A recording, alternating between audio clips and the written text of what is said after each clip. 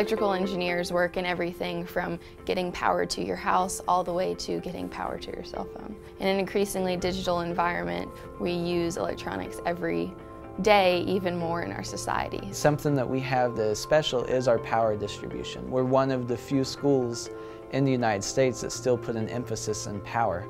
And they said that those electrical engineering students are very hard to find, and there are a lot of companies that seek us just for their power applications. There's no question that one of the things that makes an Arkansas graduate more valuable than graduates from other schools is the fact that we have really focused on their communication skills and their sense of teamwork.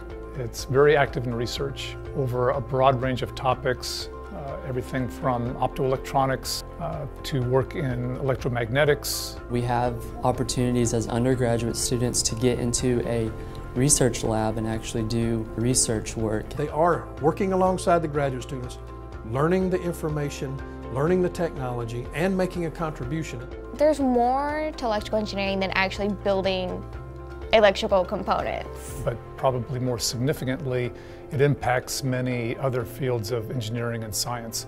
And many of the advances in automotive safety systems over the last few decades have been primarily electrical and electronic in nature. It's a very fast growing field. Every day something new is being done. Electricity is going everywhere, so their electrical engineers need to follow.